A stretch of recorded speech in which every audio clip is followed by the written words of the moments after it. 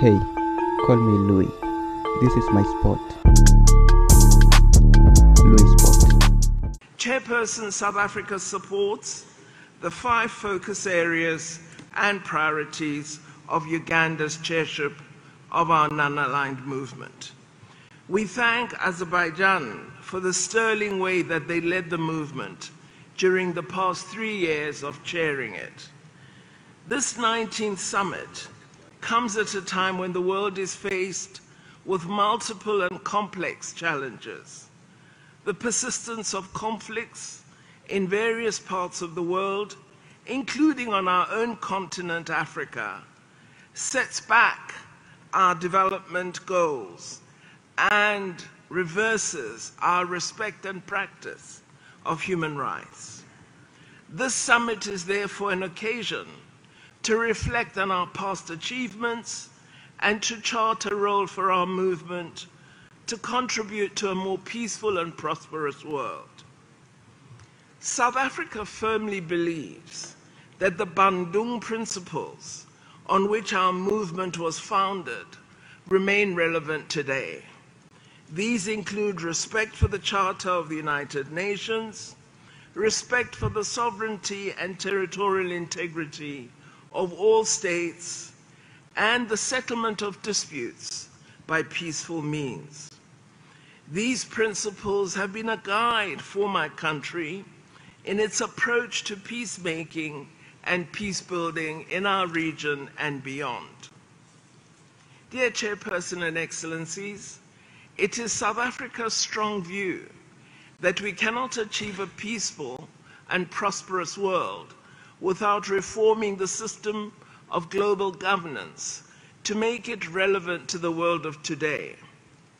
As this non-aligned movement, we should continue to advocate strongly for a system of global governance that is fair, equitable, and has the capacity to respond to the needs of all countries and peoples. A system that is not just a tool for the most powerful countries of the world. These reforms include our belief that the United Nations Security Council is in need of urgent reform. After all, it has the unique mandate for the maintenance of international peace and security and is not of a form that is able to exercise that mandate. We believe the Security Council should be expanded with urgency to include countries from Africa, Asia, and Latin America as permanent members. A reformed system of global governance and a strengthened multilateralism will also allow us to address other major challenges, such as the scourge of terrorism, which today affects all parts of the world. We as South Africa condemn terrorism in all its forms and manifestations. In addressing regional and international security, Chairperson, we should also be resolute in standing for the independence of all oppressed people, including the people of Western Sahara. We should guard against the selective application of international law. There should be universal respect for human rights and fundamental freedoms. Human rights should not be used as a mere instrument of foreign policy by the most powerful states of our globe.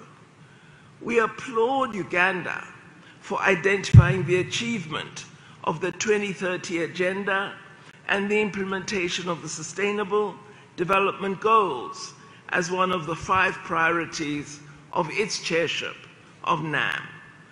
We are at the halfway mark before 2030 as the international community, and we have made limited progress, with only 12% of the goals on course to be achieved. Collective determination is therefore needed among all states to cooperate to achieve this ambitious development agenda. All states should fulfill their obligations. In particular, the rich, developed countries that have made special undertakings in this regard.